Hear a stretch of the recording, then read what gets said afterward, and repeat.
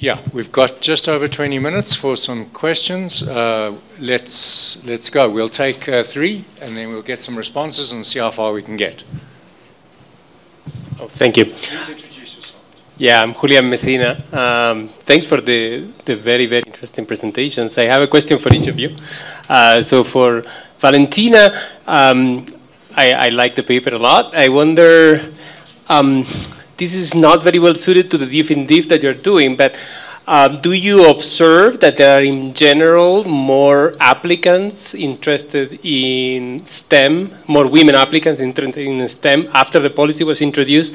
The question is this policy, maybe I don't need this, is this policy actually simply shifting women towards those 2 universities that introduced the quotas and the programs, or is actually making women more interested in following STEM?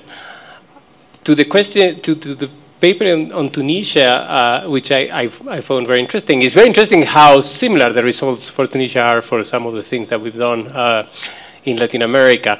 One aspect that surprised me, but this is my ignorance of Tunisia's labor market, is that you don't talk anything about informality, which is a big issue in Latin America. So I was wondering whether that's something that you are considering analysis, or whether this is a non-issue in Tunisia. And for the paper in Costa Rica, I had maybe one suggestion, I think following something similar to what the Tunisian paper, considering that you're going to have this very, very different non-participation of women in different parts of the distribution, maybe you want to do some of these Oaxaca blinded decompositions that you're doing across the distribution and see whether those wage gaps in those areas where the differential participation has not been that important at the top or in the in the upper half of the distribution, how those results look like. I think that would be interesting. Thank you. Anybody else here in this neighborhood? Just to add to that from the chair, also just formally, one can do the Oaxaca blinder on the participation itself, right? On the change in the participation rate. It just seems like it's an extremely important margin, besides earnings, actually. Yeah, we corrected the probability yes, to the labor market, but not necessarily the composition. Yes. Yeah. I can speak from here. Okay. So my question is for the first speaker. I was listening to the way you apply the difference in difference estimator, and it kind of occurred to me that there may be some omitted bias in terms of the quality or the intensity or the difficulty of schoolwork. For example, I teach undergraduate students. If in a particular year I have my average at 80% of the score, and then the following year I have like 60, then it means the group of students I have now, for lack of a better word, yeah, that's not a good word to use. It means that, I was going to say low quality, but, so what you do is you kept the grade.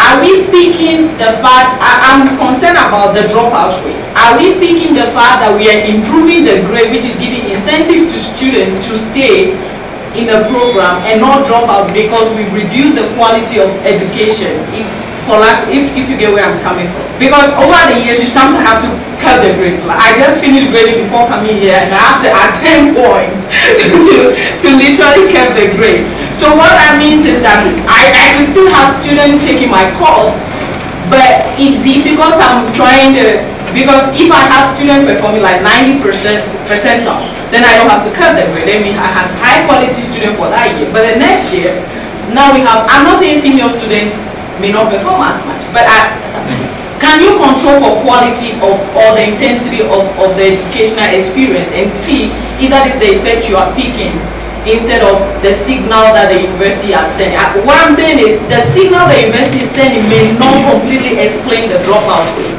The quality of education might also be a factor. Thank you.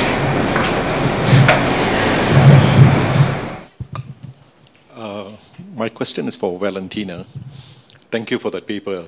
We have affirmative action in my country, so I was quite keen to learn. It's not based on gender, it's based on ethnicity. So I was quite keen to learn from your experience. Now, the first point which I wanted to raise was the question of the duration. You didn't tell us when it was introduced and for how long this policy is going to be in place. In most cases, when you do have affirmative action, the question of duration comes up. And the question of duration comes up because there's a specific reason for that. If you have long-term implementation of the policy, you can have drawbacks. So I wanted to push you on that point on duration and whether that issue was discussed at all when you were implementing it in Chile. In Chile, is it? Yeah. The second question was on the curriculum. I thought this was very interesting. You're changing the curriculum to accommodate women's preferences to get women more interested in the course. While I'm all for curriculum revisions, my question is this: what are the implications of this on the quality of the course? This is a professional course. And if you change the content of the curriculum, does it then reduce the core to such a point that you may actually be compromising the quality of the engineering course that you're providing for the students? Those are my two questions for you. For the question on Tunisia, you raised the point about politics, and you said politics is very important. But I'm sorry, I must have missed it. But I didn't get how politics was so important, because it didn't come out in the conclusion too. So could you tell us how does the politics fit into your analysis? Thank you. I'll come there now. Next round. So where we start? Okay, so I'll start. So the first question is about the trends, I guess. So it's universities that implemented the policy versus the ones that didn't. And this is, of course, a question that I've asked myself several times. It's not so easy to answer.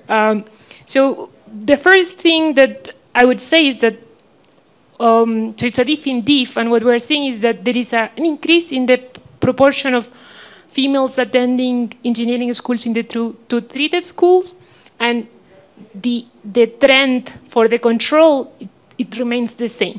So at least we're not seeing like changes. Yeah, exactly. We're not seeing something crazy there.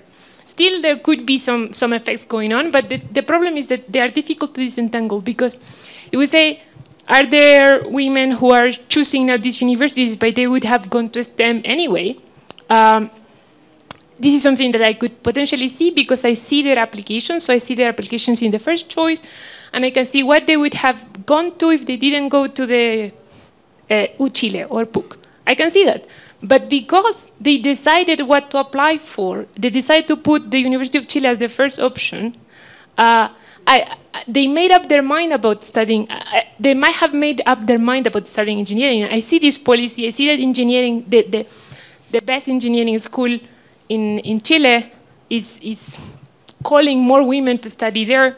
So maybe engineering is for me. I'm going to apply to there first, and then I'm going to apply to maybe another university. So it might be that still, although their second option is a STEM degree, it wouldn't have been without the policy. So that's why it's a bit difficult to disentangle. I would say still that these results are relevant, even if these schools are stealing women from other schools, because these are the two best schools in the country. And that means that the graduates from this school are also the ones who make the highest wages.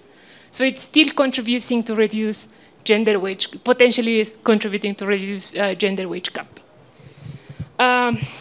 So the other question about quality and if it's maybe changing how the professors are grading, I think this is an excellent question. The thing is that I have variation within cohort, and I didn't mention this, but there are several classrooms in each cohort, and there is variation of gender composition within those classrooms. And the tests that they have to take are the same tests, and the grades are standardized between the whole group. So even if there are groups with more women who might be not as well prepared as their male peers or as their other female peers, they're still subject to the same level of quality demands from the professors. So in that way, I think I'm not having that problem that much. I still think that maybe I should, because I have also several cohorts, and I have cohorts fixed effects too. So I don't think that's what this is showing. I think it's more of preferences for being with more women. And then the policy questions. I think the policy questions are very interesting. But they are a bit out of the scope of my work. So the policy was implemented in 2014. And that means this is a 6-year degree. It's a very long degree studying engineering in Chile. So we are starting now to see the first cohorts of women graduating. The policy is still in place. I don't know until when it's going to be in place. But yeah, the idea is that it is a temporary policy. Temporary until when, I'm not sure. And about the courses, if the changes in curriculum would affect overall quality of the degree, I don't know. But what I do know is that they shouldn't. So the curriculum, it means that they have like minors in this. So there is a minor in biomedicine. So I guess if the students who are choosing this minor, the students who are choosing this minor would be affected by the change, but the ones who are not choosing this minor wouldn't. So it shouldn't have negative effects on those students, I think. But yeah, I mean, I'm not really studying that part, and I don't have data from the students in that university. I only have data for the students in the other university. Thank you.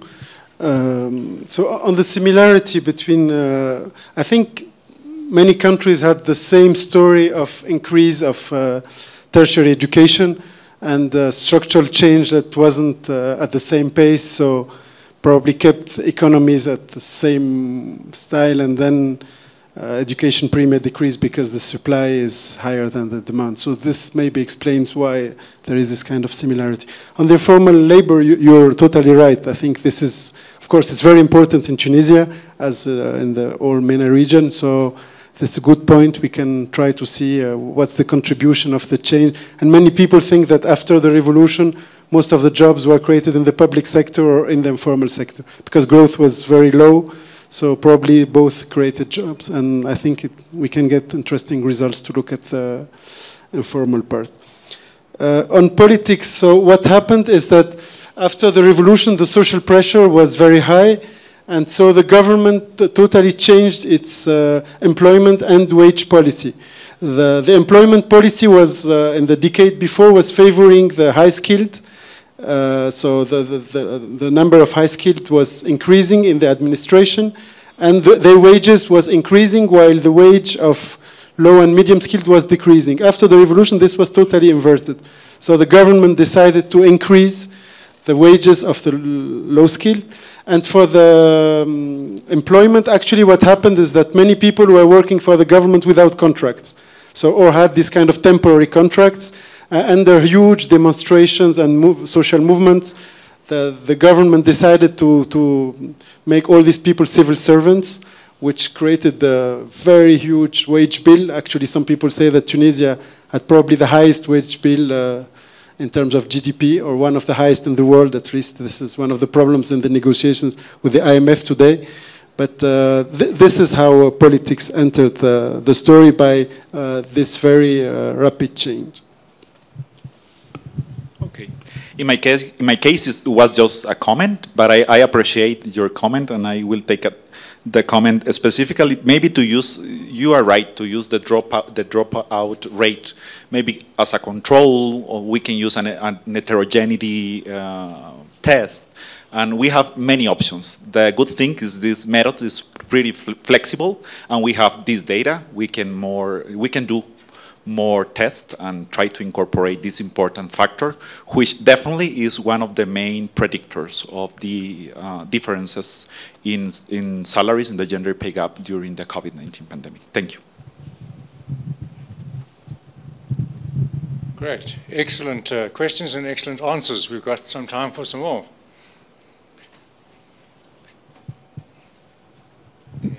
Good afternoon.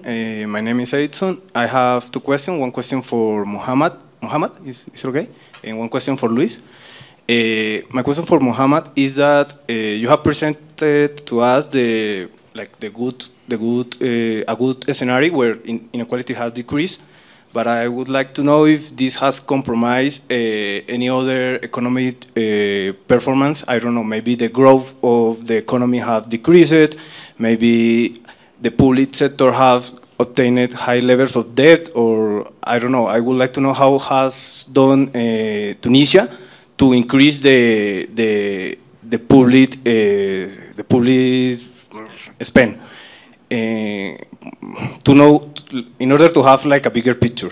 And my question for Luis is that your final conclusion, in my opinion, I agree, because at the beginning I saw that you presented to us an image where we had the informality, and we saw that the levels of informality in male were higher than in female. So like a first idea that could explain that the women decreased less the salaries than men. But my question is that I don't know why that would explain that difference if you are using the Headman corrector, if the Headman tries to reduce the bias generated by the drops in the sample. So I don't know why the Headman corrector would not be correcting that bias. It's not sure to me. It's not clear to me. Thank you. One more? Yeah. I think I can, I hope I am audible. So my comment.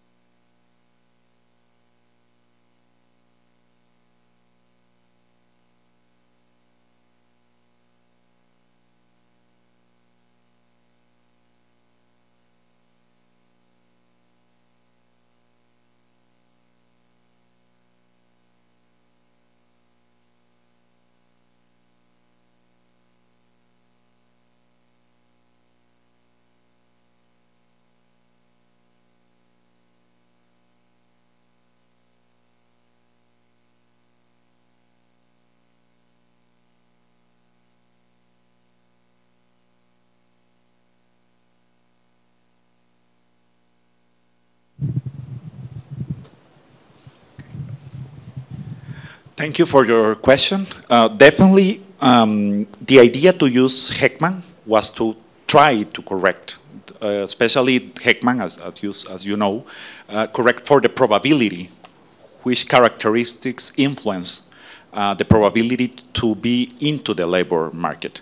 We partially correct using this kind of methodological tool, but not necessarily, because it's pretty difficult to capture these movements in the labor market, because there are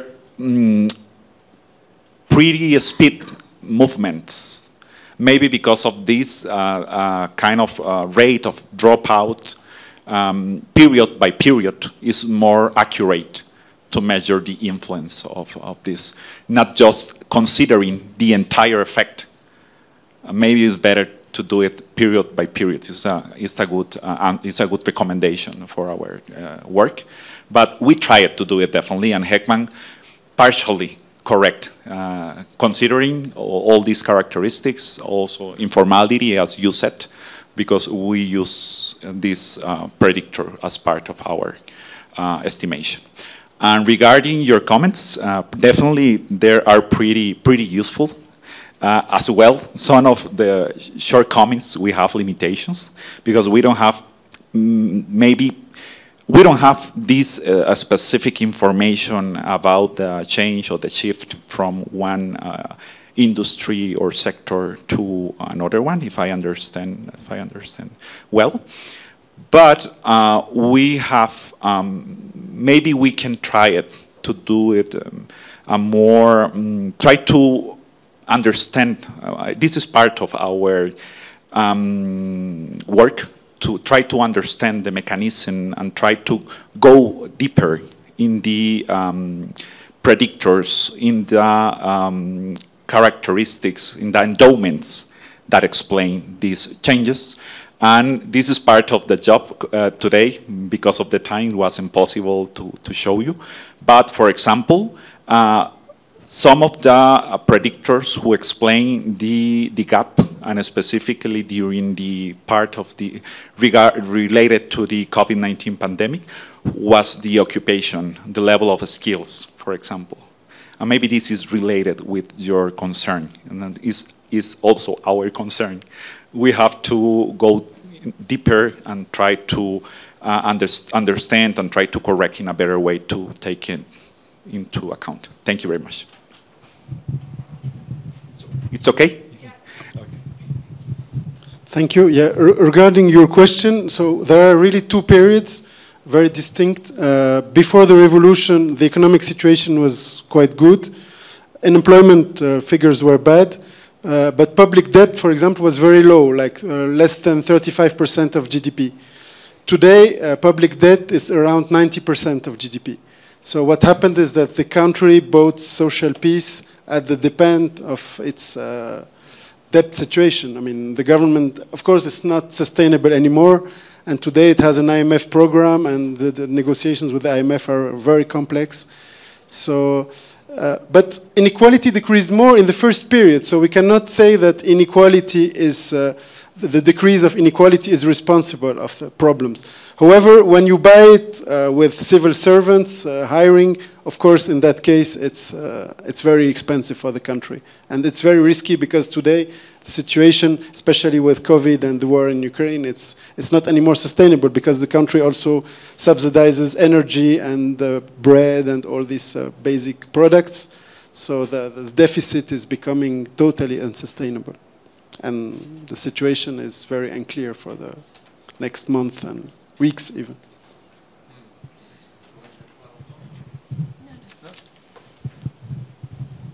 Okay, wonderful. So that wasn't a wonderful conclusion, though. That was pretty daunting for Tunisia, right?